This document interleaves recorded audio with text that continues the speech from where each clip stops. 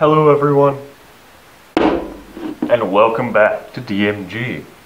It's been a little while since we've done a hard drive teardown, and that's because once you disassemble enough, they all start looking the same.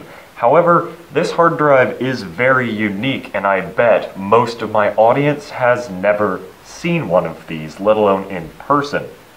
There are two things that make this different from your regular consumer drive. A, it's 15 millimeters thick, which your regular laptop drive is 7 or 9.5 millimeters thick. And B, it's very, very fast. Your regular 2.5-inch hard drives are 5,400 RPM, but some higher-end ones like the WD Black are 7,200. This, 15,000 RPM. Although not a practical speed for consumers, it's popular in the server market and has been for well over 20 years. Most people don't know that there are even 10,000 RPM drives, let alone 15,000. So taking apart one of these, I feel, is going to be really, really interesting.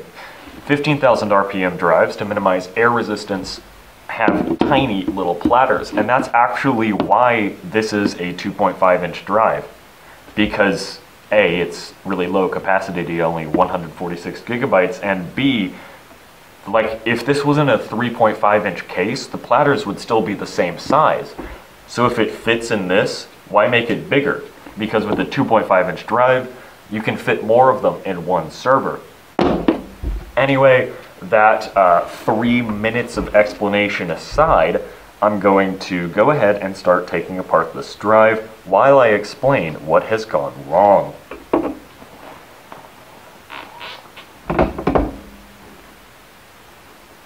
This was drive 2 of 4 in a RAID array in my workstation. It was my video editing scratch disk that, well, I built the array quite a while ago, but the video will have gone up actually pretty recently. And this drive still actually works. However, I don't feel comfortable continuing to use it. Long story short, last night I heard this really terrible, annoying vibration coming from my workstation. So I bonked it, I bumped it around, I picked it up, I set it back down. That usually fixes any hard drive vibrations, but the noise persisted. So I unlocked all my drive caddies and I started removing my drives one by one. And the third drive I removed was this one, and the sound stopped. I put it in a different caddy, and initially it was completely silent, so I thought the drive might be fine. But just as I was about to take it out of that second caddy and put it back in my main RAID array, it started to irregularly vibrate again. And the sound that it's making, this like high-pitched whine, makes me think it's a bearing failure, which is unfortunate. Of course, having an electric motor, hard drives have to have ball bearings somewhere in them, and eventually they will fail, and that is exactly what happened here. Now, it could be like an imperfection in the actual metal balls used in the bearing, or I think what it was this time is that the oil or whatever other lubricant, perhaps graphite, that they use to lubricate the bearing just wore off, or you know, lost some of its effectiveness due to high temperatures, or low temperatures actually as well. But if the bearings aren't lubricated, that of course means that there will be friction. And friction, other than just creating the terrible sound, means that you're generating heat and potentially releasing tiny little particles of metal into the drive. So the motor getting extra hot and the possibility of tiny metal bits being, you know, strewn into my drive aren't particularly attractive. If you've seen some of my more recent videos, you know that I have quite a lot of these. I have I think 15 of these 146 gigabyte 15K drives. So I would rather replace one of them now than go through the process of having to recover data from a dead drive later down the line. Sorry, on camera, it's a lot harder to apply force directly down onto the screws, and they're screwed in pretty tight, so that's what I'm having to do. Now this drive, it's actually pretty nice. It uses all Phillips head screws. Most of them use Torx screws or, you know, some other thing that you probably won't just have sitting around your house if you don't commonly do electronics repair.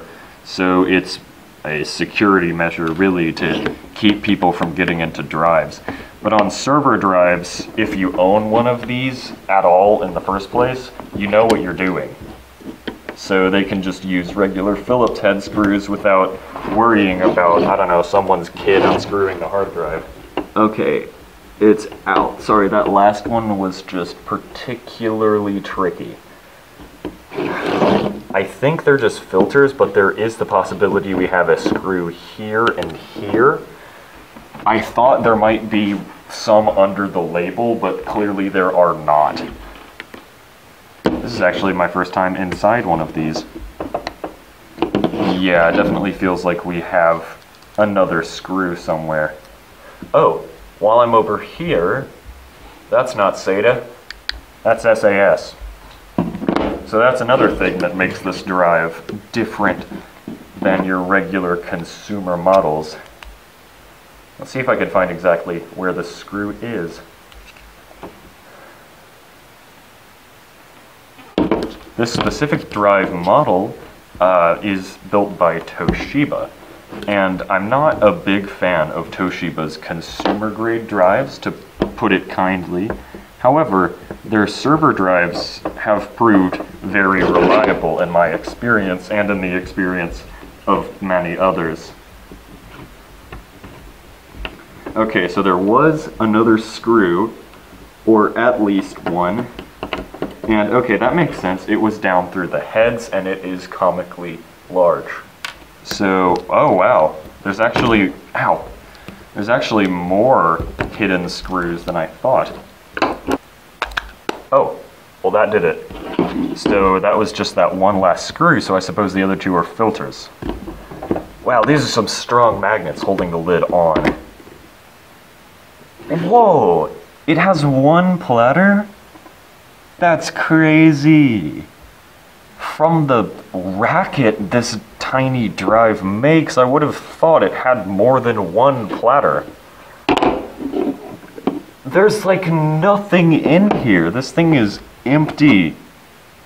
That's crazy. Yeah, actually, this is not much better built than a regular desktop Toshiba drive. That's kind of disappointing. And why is there a QR code on the magnets?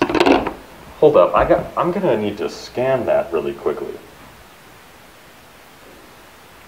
Yeah, it's a little too small for my phone to actually scan. So I bet if I take a high resolution photo and then, you know, take a picture of that with my phone, it would bring me to whatever. I bet that's just for like management in the factory, because you're never supposed to see that. Here is your main intake filter, and then here is where better filters should be. These pieces of plastic do almost nothing to remove contamination. You need a good, proper, you know, carbon-filled filter for it to actually do anything. And that's one of my biggest problems with Toshiba's desktop drives, and turns out that is also a problem with their server drives. I'm sorry, I'm really disappointed about this. Well, unfortunately, that's about it. We just get one tiny platter and a little baby head. Yeah, I was actually expecting a lot more in here. Now we can still, of course, take off the controller board, and that is what I will do next. But yeah, the head is like laptop drive quality. It's not what I would expect from something that spins at 15,000 RPM. You know, the really unfortunate sad thing is this means that Toshiba could damn well make a I won't go for 7, a 9.5 millimeter like 15,000 RPM drive, because all of this hardware could fit in a taller laptop drive. However, of course, a high RPM drive requires 12 volts instead of 5 volts, which laptops don't provide, and it would overheat in a laptop, especially in like a plastic case, so it's not practical. However, just the knowledge that it could exist is going to keep me resenting the fact that it doesn't for weeks. Okay, this is the last screw on our controller board. Let's see, I don't know if this is a dual port drive. I don't think it is. So here's your SAS port. Those pins are what make it different from SATA. Those give the additional connection. Here is, yeah, that's your motor control. That's your main control. That's your ROM. That is your cache, and there's no other controller that's big enough to do proper dual ports. So I think this may in fact be a single port drive, which is fine because all my SAS hardware is single port anyway. Interesting thing, so those pads, it has pads to nowhere on the motor here, and they would be about here if they were on the board, and it would be little connection pads like this if they were soldered, if they were present. So I wonder where those would go to and what purpose those would serve. Also, I do appreciate the use of the thermal pads to go from the motor control and the main control to the case. That's really nice. Yeah, unfortunately, overall, I'm pretty disappointed with this drive. I expected it to be a lot cooler inside, but I suspect that's just the quality you get with Toshiba drives.